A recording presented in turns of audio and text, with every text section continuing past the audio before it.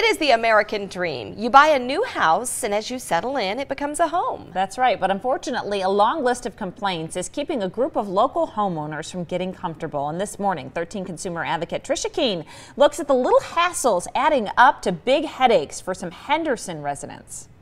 These homeowners can't help but laugh at a situation they call ridiculous. Yep, we've all heard it. We've all heard that story. Same old, same old. That same old is getting old for Henderson residents who are sick and tired of the seemingly endless repairs they need in brand new homes.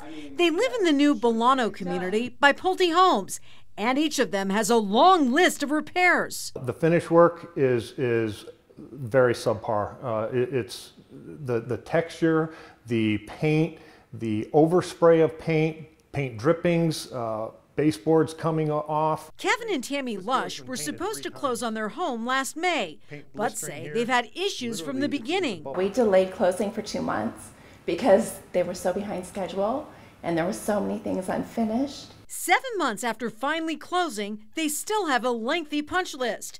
They're really worried about this exposed wood on the roof just over their front door. I've had to fight hand over fist to get somebody to come out. Denise Winter has quite a list too. I bought a brand new home and it does not feel like it. You come to my house, you'll see a lot of blue tape everywhere. She's not kidding. Walking into her home, you almost feel like you're seeing spots. Workers have marked dozens and dozens of areas that need attention, like these door frames that appear to be installed incorrectly. Blue tape became a big joke around here. Tom Monaco says he's still dealing with repairs 6 months after moving into his home.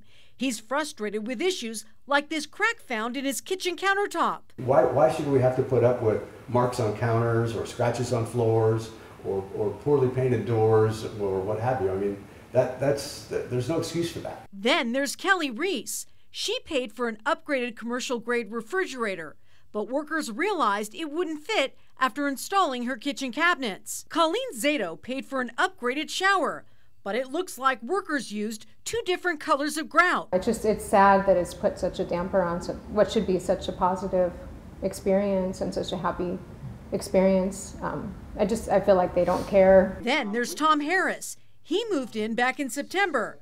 Tom says he's already seeing aging signs he didn't expect to see for years. I've got stress cracks in my ceiling already, like the foundation settling. And so that's a big concern to me.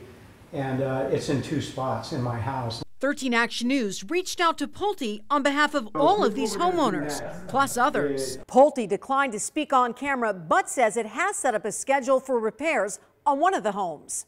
Pulte issued a statement saying, in part, "We stand behind our homes with one of the industry's best warranties and by providing excellent after-sales service. We have and continue to provide warranty repairs on requests submitted by all Pulte homeowners to our customer care center." Bill Lawden is a former quality control and safety engineer with NASA.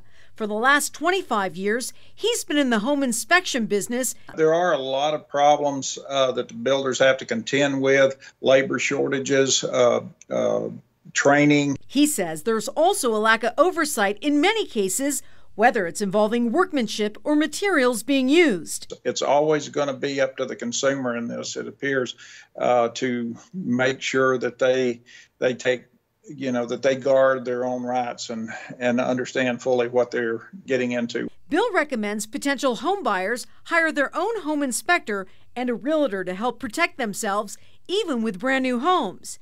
As for our group of homeowners, they'll continue to reach out and request the necessary repairs. We just want our homes to be finished and complete. It doesn't matter if it's a $10 million home or a $50,000 home, it just needs to be right. For Contact 13, I'm Tricia Kean, your consumer advocate. Well, we have the entire statement from Pulte Homes regarding this story on our website. Just go to ktnv.com if you'd like to read it.